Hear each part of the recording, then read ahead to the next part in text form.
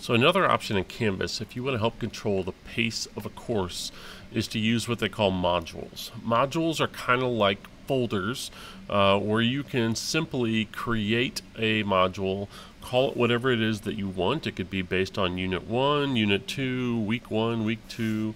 It could be the name of a specific unit or something that you teach. And you're going to create these modules and then post content directly to a module. So I can simply add documents by dragging it into a module, or I can simply hit the plus sign and be able to add assignments or add quizzes, files, pretty much anything that I want to be able to create in Canvas. I could go ahead and insert those. I can insert URLs, any of those things directly into a module. And once I have those here, I need to make sure that both the assignment itself is published and the module is also published. So I need to make sure that it is published and all the items inside of it are published. And then what I can do is I can set criteria that a student will not be able to move past one module into the next until they have met that criteria.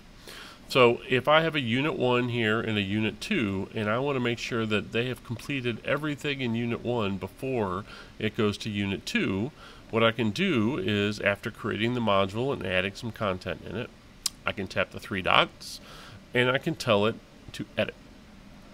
So I have a couple different options. I can choose to either lock this just by a certain date or time, or I can say, hey, no one can open or view this until a certain date, and then everything in that module becomes visible at that date and time.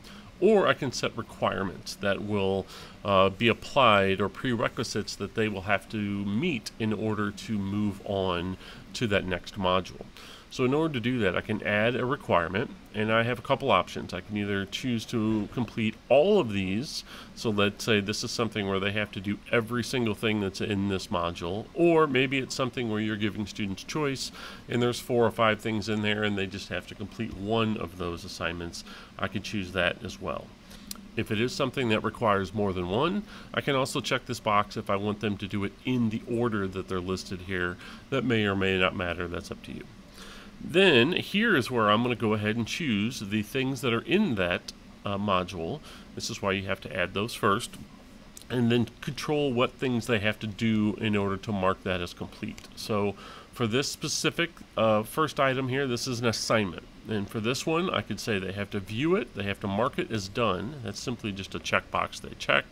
They have to submit something for that assignment, or they have to score at least something, which means you have to grade it before they can move on to that next option. So in this case, I want them to have to submit that assignment. And then I'm going to add another requirement for the next assignment. So for this particular one, this is just a PDF.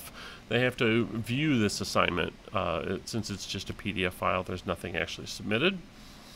And then finally, if I do this last option here, this is a page.